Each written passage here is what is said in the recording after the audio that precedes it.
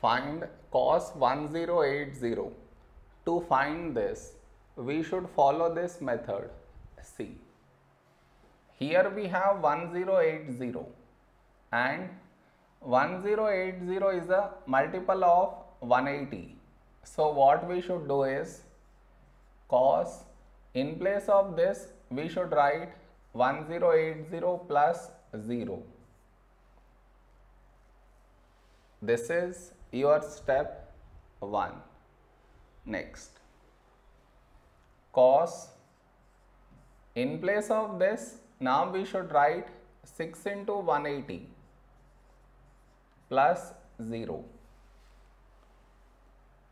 Next, here we have 180. So cos is not going to change, it will remain cos, and inside we get this angle 0. Now the question is, will we get here plus or minus?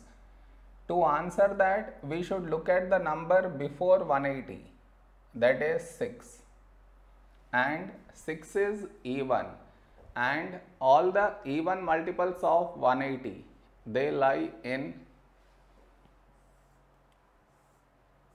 either in the first or in the fourth quadrant. So now to select the quadrant, we should look at this symbol. Here we have plus, that means angle lies in the first quadrant, and in the first quadrant cos is positive, so we should put plus. So plus cos 0 is 1. This is our answer.